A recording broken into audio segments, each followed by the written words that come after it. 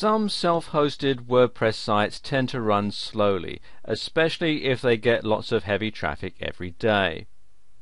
This may be due to the amount of large files that the site needs to load, or it might be due to inefficient coding.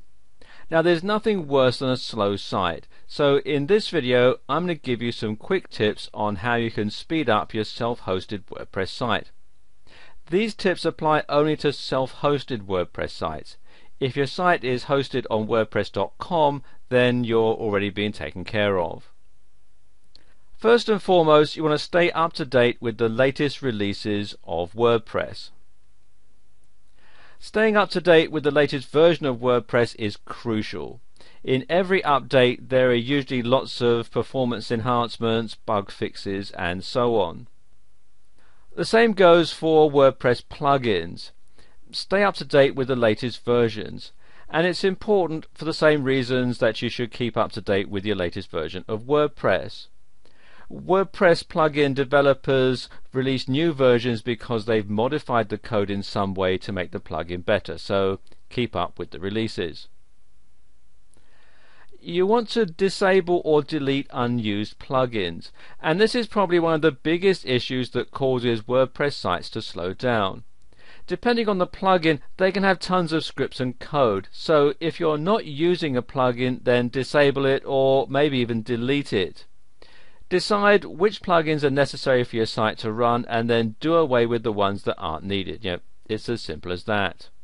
Since your code is what runs your site behind the scenes, optimizing it can do wonders for your load time. Here are some easy ways to clean up your code so it loads faster. First off, you should decrease whitespace. Whitespace refers to the spaces that are used in your code. Some coders like to use a lot of whitespace, indented tabs, line breaks, and so on, for better organization and so it reads better. But decreasing whitespace will speed up your site's load time by taking some extra bytes off the total size. Okay, here's an example of using some whitespace. You can see all the code is quite spread out. And here's an example of minimized whitespace.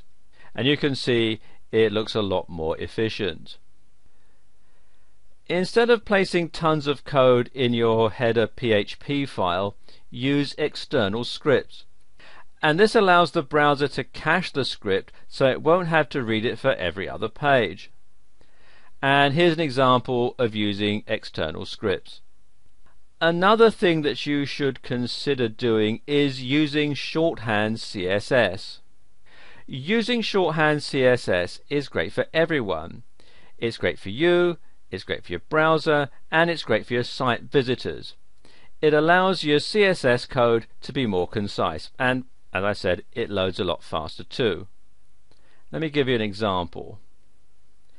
Here is an example of some regular CSS. And here's an example of using shorthand CSS.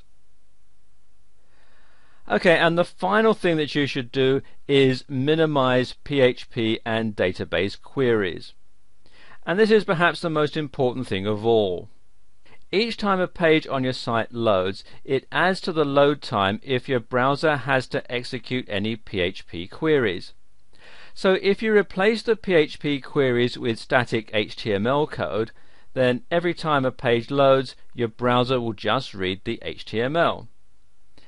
At the top is an example of lots of queries and requests, and you can see it looks quite complicated.